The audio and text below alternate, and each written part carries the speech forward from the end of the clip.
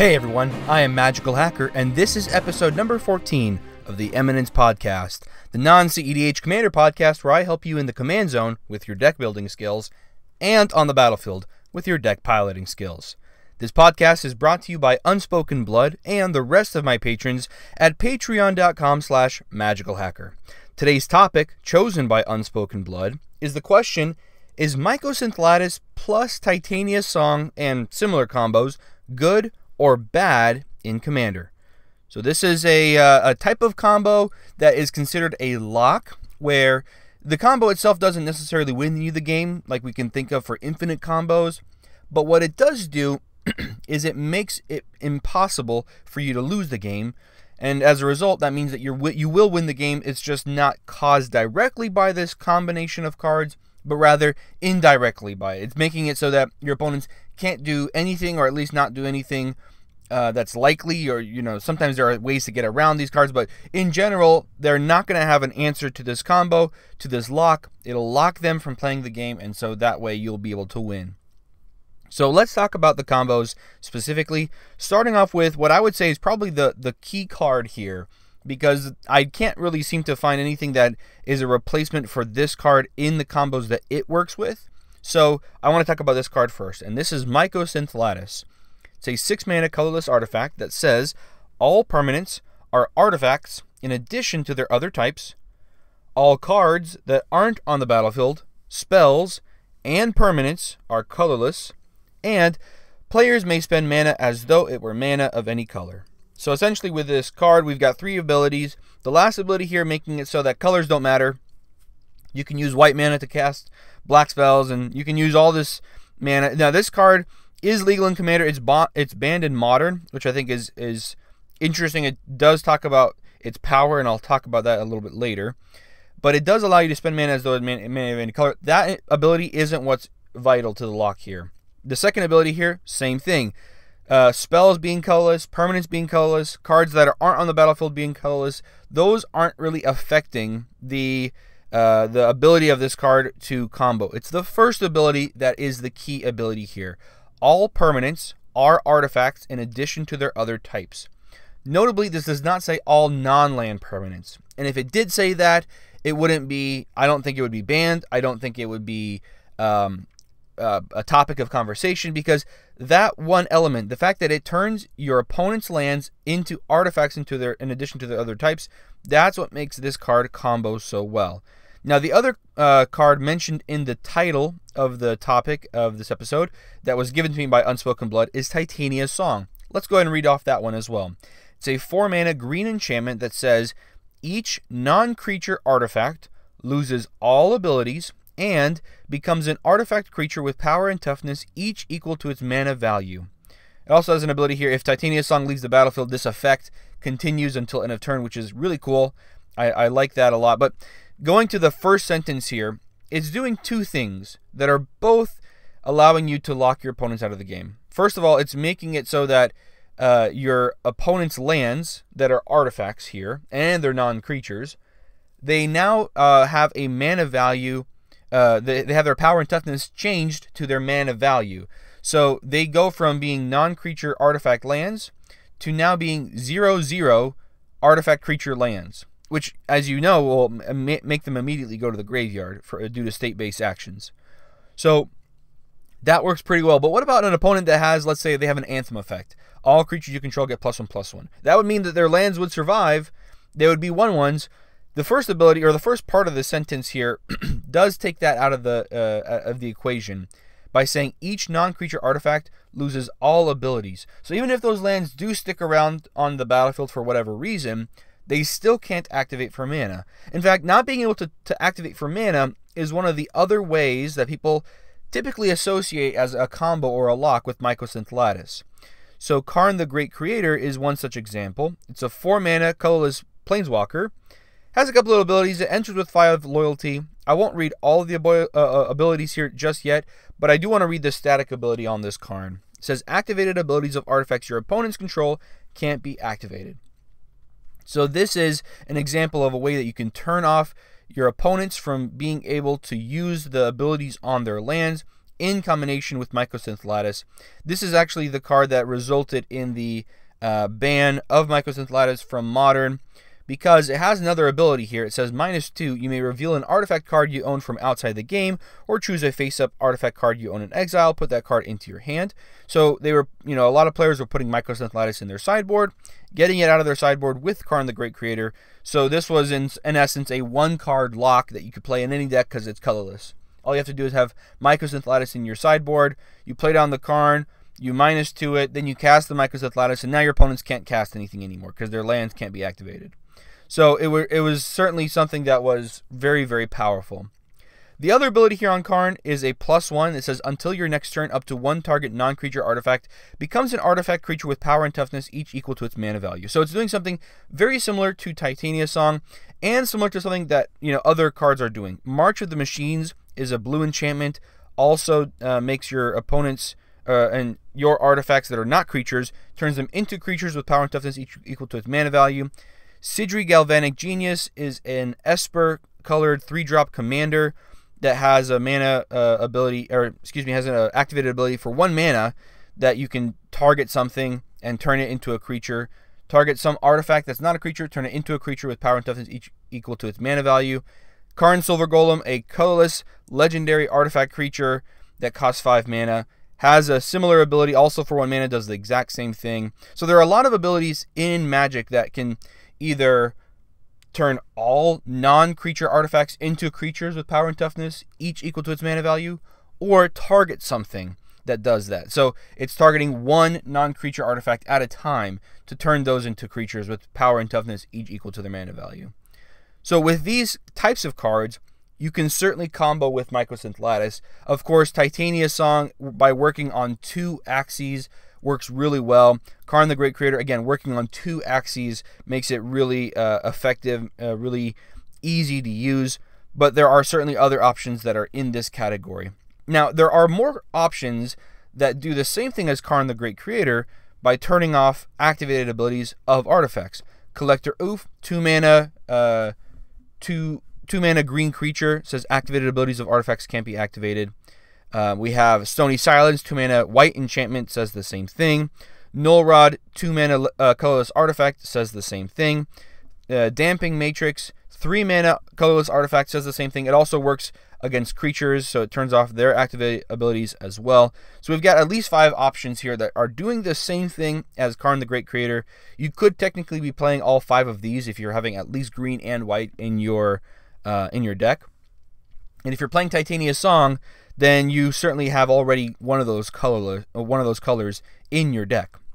So far we've talked about 2 different categories of cards that can combo with Mycosynth Lattice to turn it into a lock. We've talked about things that will turn non-creature artifacts into 0/0 creatures. We've talked about cards that make it so that activated abilities of artifacts can't be activated. There is a third and possibly the most well-known type of combo, which is when you destroy each artifact your opponent controls. So that will include their lands. And there are lots of options here if you also include things that just destroy all artifacts across the board. But the reason I'm not talking about them right now is because I feel that, unlike the other 2 categories, if you do something like that, I don't see how you actually go on to win the game. If you destroy all artifacts and everything is an artifact, you've just wiped away the whole board. That's not necessarily a lock. That's just everybody's now having nothing. So, there are certainly ways to make it work. You play it with a bunch of indestructible permanents so that they can't be destroyed, but not going to go into that for today because that's something that really is specific to what one individual deck wants to do. So let's talk about 2 cards that I think fall into the category of getting rid of all artifacts, but only the artifacts you don't control. Starting off with Vandal Blast. It's a 1 mana sorcery that says destroy target artifact you don't control. Importantly, it does have an overload cost of 5 that says you may cast this spell for its overload cost. If you do, change its text by replacing all instances of target with each. So if you pay 5 mana, instead this is a sorcery that says destroy each artifact you don't control. Now, this is a card that's really, really powerful, even without the Mycosynth Lattice. And there's another card that does something very similar, if not possibly better in some situations. which is Consulate Crackdown. This is a card from Aether Revolt, and I honestly am surprised that Vandal Blast is so heavily played and Consulate Crackdown is not, even though they're doing very similar things. So Consulate Crackdown is a white enchantment that says, when Consulate Crackdown enters the battlefield, exile all artifacts your opponents control until Consulate Crackdown leaves the battlefield. So one benefit of Vandal Blast over Consulate Crackdown is that, opponents can get their artifacts back if they destroy the Consulate Crackdown. And one benefit of the Consulate Crackdown is that if your opponents are playing a deck that wants their artifacts to be destroyed, or they're getting artifacts back from their graveyard, well, Consulate Crackdown gets around that. One interesting point about Consulate Crackdown that actually makes that first negative not quite so bad is that opponents typically don't remove it if you're removing a lot of permanents from multiple players. Because they might say, and I want to get my permanents back, but by doing so, I then help two or one of my opponents to get a lot of things for free. And so I don't want to get rid of the Consulate Crackdown. That's been my experience. I've played this card in the majority of my white decks. I can't say since it came out, because I didn't recognize the power of it either immediately. But since I started playing it, which has been at least a couple of years, maybe 3 or 4 years at this point, I've been playing this, and I've never seen anybody blow it up with targeted removal, ever. And so I don't think that actually is something that we have to keep in mind. It may be the case in your playgroup, but anyways, regardless, Vandal Blast and Consulate Crackdown both combo with Mycosynth Lattice in order to remove all permanents your opponents control without removing any of yours. Interestingly, Consulate Crackdown also gets rid of the indestructible permanents. So if opponent thinks, I'm not worried because I've got something that makes all my lands indestructible, I'm not worried about the Mycosynth Lattice plus Vandal Blast combo, and then you can come around with the Consulate Crackdown and still get rid of them. And so that combined with Mycosynth Lattice can be very, very effective. One interesting thing, though, these do have to be cast after the Mycosynth Lattice, unlike the previous categories of cards, which you can get those down first and then get the Mycosynth Lattice down afterwards. So that's just something to keep in mind with these particular cards. Okay, so we've talked about 3 categories of cards with Mycosynth Lattice. Certainly they're very powerful. They can be very effective. They can get around a lot of things that opponents might be doing to prepare and plan for a combo like this. But what's the downside? With every particular card, there's always a downside. And in this case, I think there's at least 2, maybe 3 downsides. I'd like to talk about two downsides in this podcast. So the first downside is that Mycosynth Lattice is one of those cards that just really is a big red alarm for a lot of opponents. They'll be looking at the Mycosynth Lattice, and they are aware of many, if not all of these locks.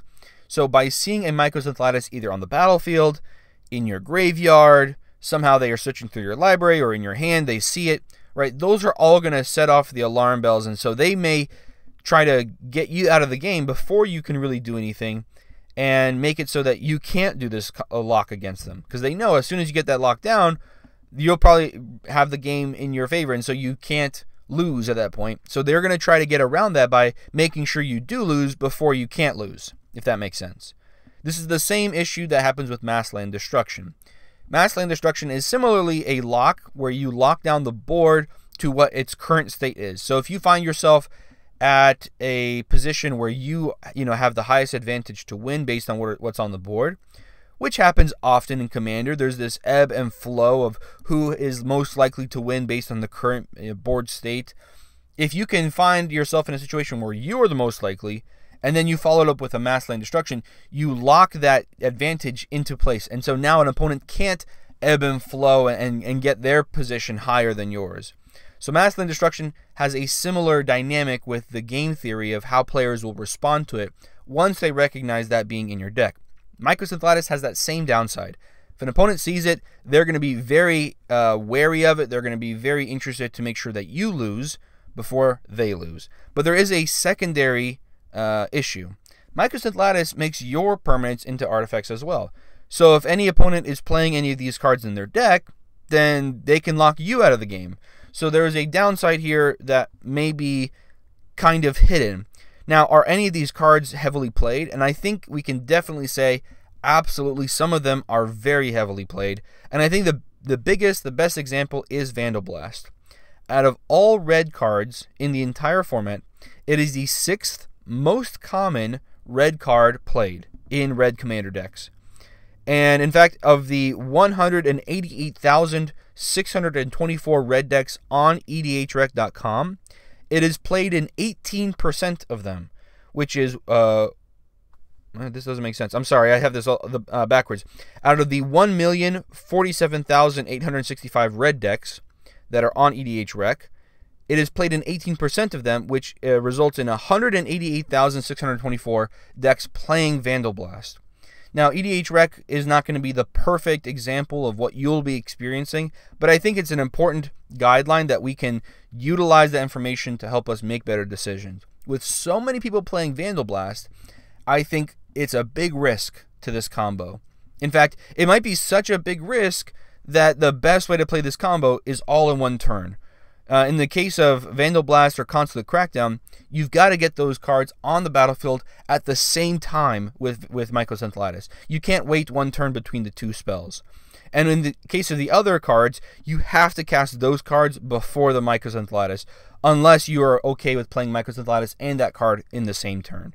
And so that's one thing to consider here. It makes that lock a little bit harder to use, because let's say you have the Mycosynth Lattice, but you don't have the combo piece. You may say, I have to wait until I draw that other combo piece before I get the Mycosynth Lattice down because of the risk that someone else will Vandal Blast me. And again, that's not including all the other ways you can destroy artifacts, like the card By Force. Costs X in a red. It's a sorcery that says destroy X target artifacts. So if an opponent has that in their deck, then they can destroy just your lands or just your permanents with the Mycosynth Lattice out on the battlefield.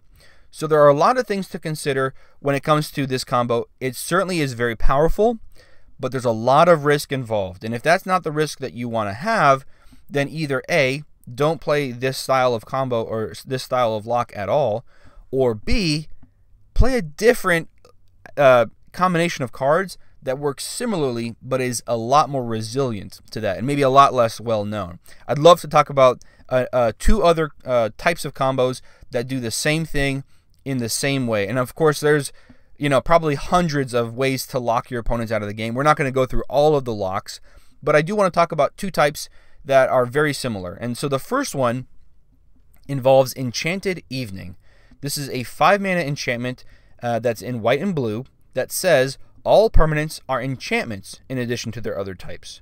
So this has a similar ability, but now instead of turning everything into artifacts plus whatever they're already, we have now enchantments instead. Now, the question is, do we have things that turn off activated abilities from enchantments?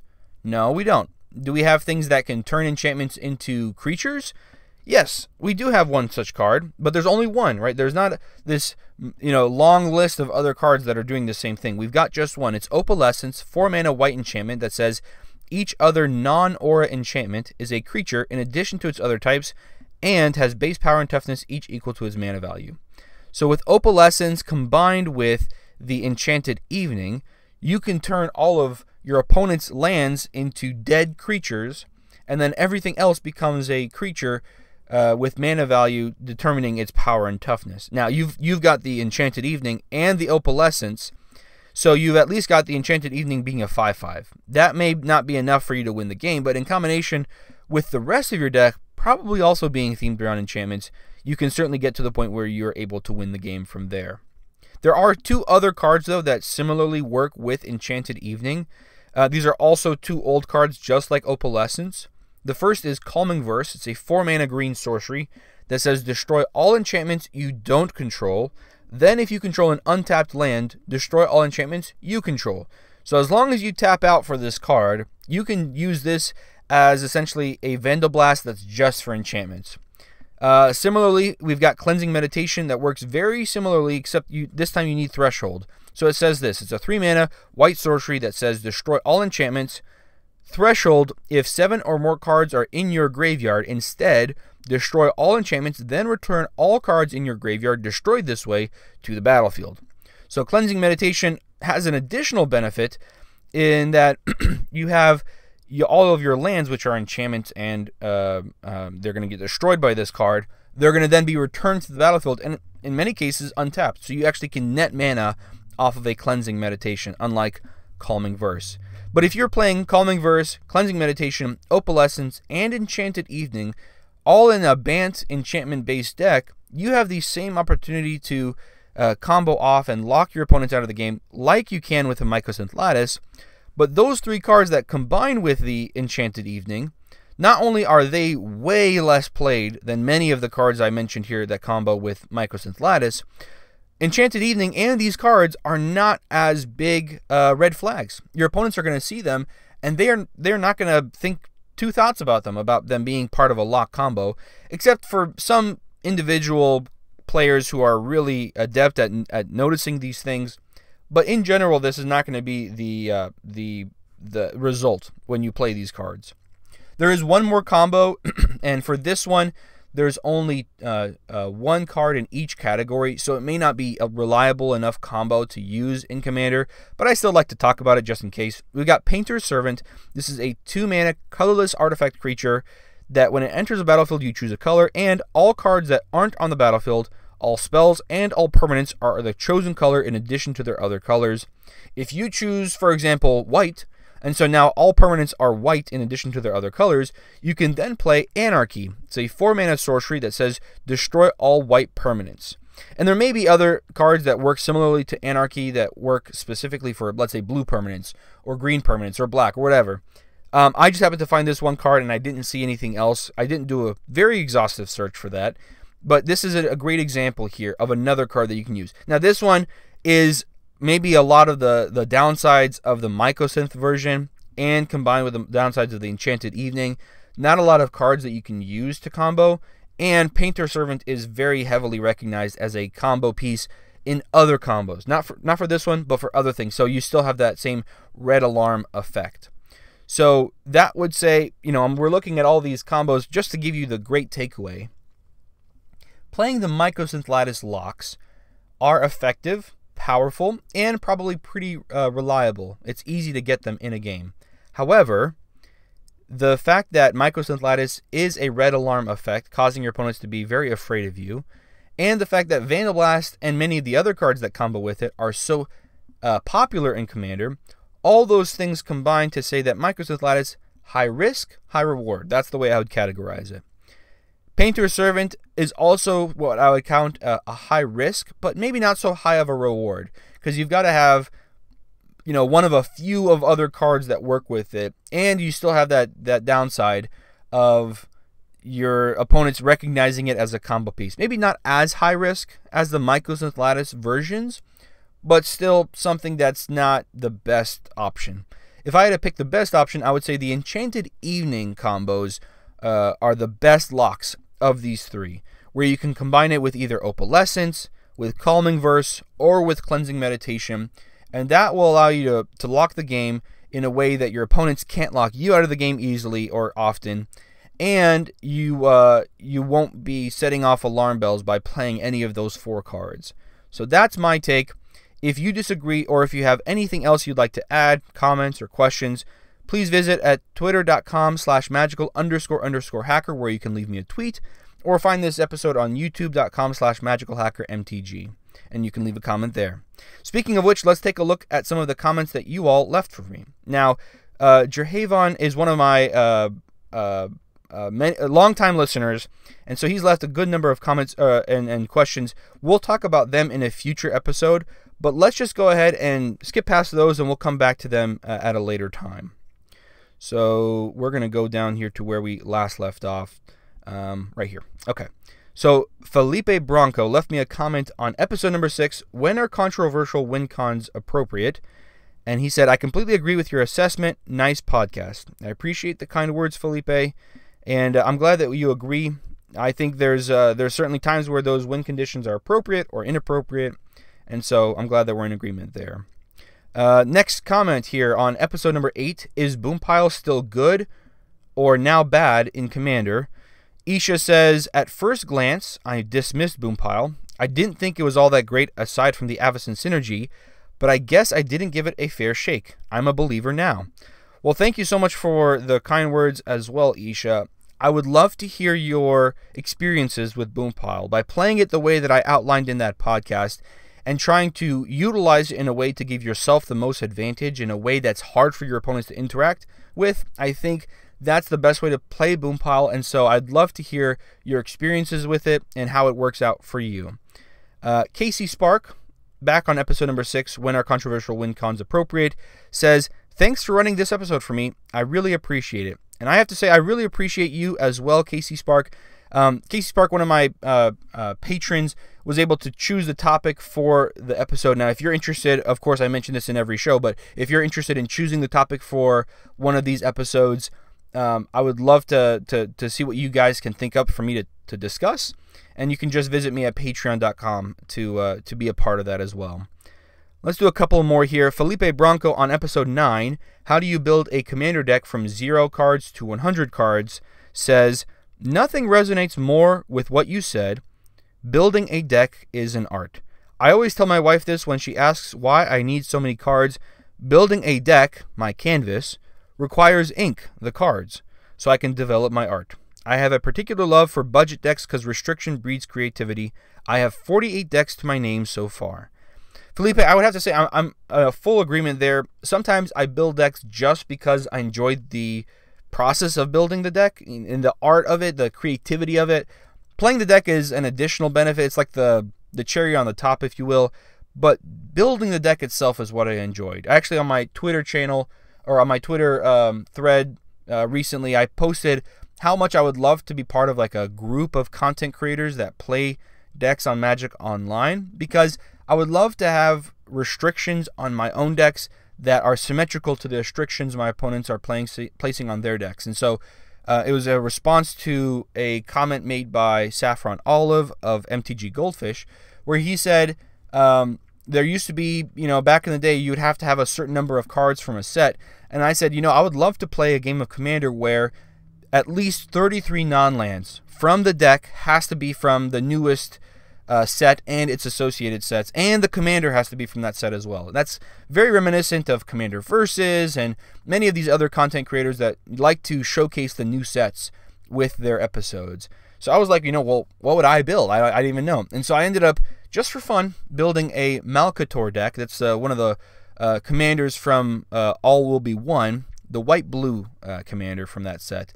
And I said, I would love to build this, and I did include 33 other non-lands in the deck, including some lands from the sets as well.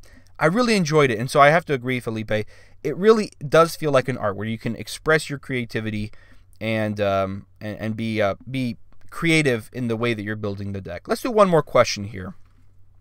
Savino Balducci on episode number 10, Should the Mulligan Rules of Magic Be Changed, says, "I think your idea is good to prevent non-games, but I also think that it would become too easy to sculpt the perfect hand with lands, ramp, and card draw, and it would result in people being more lazy in deck building in general and in the count of essentials categories."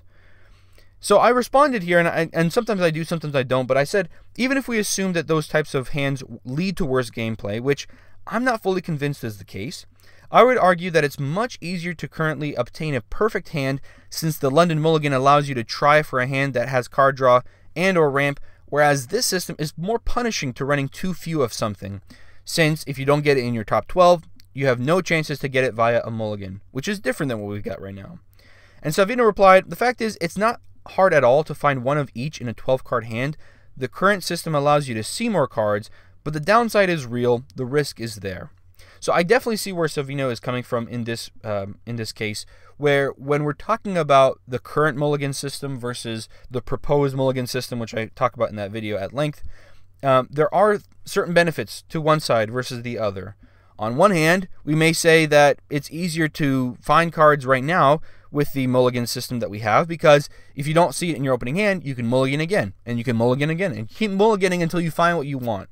And that makes it kind of a negative, right? It's a little easier to combo. It's a little easier to find those silver bullets. It's a little bit easier to do all these things that a lot of players don't find all that fun in terms of gameplay.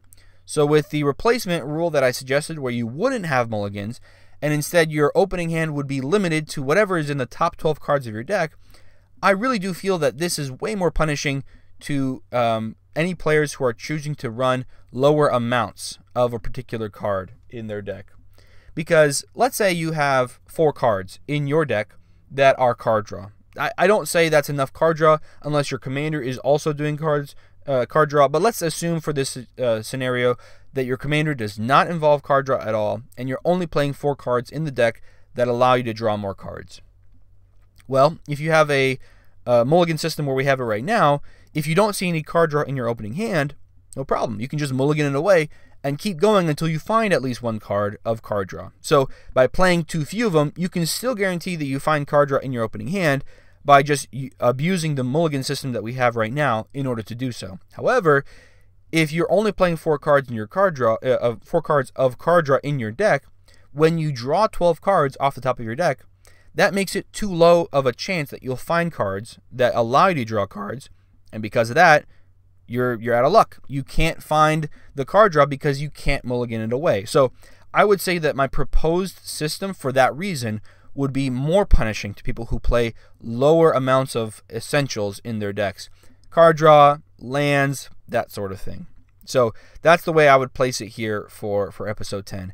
And I would say that probably takes up all the time that we have for questions. Again, if you want to pick the topic for an episode of the Eminence Podcast, check out patreon.com/magicalhacker. In fact, the question for the next episode will be, what should be the number of poison counters that are lethal in multiplayer Commander? So make sure to subscribe on YouTube or follow on Spotify to get notified of that episode and other episodes when they come out. Thank you again to Unspoken Blood. Thank you to all of my patrons.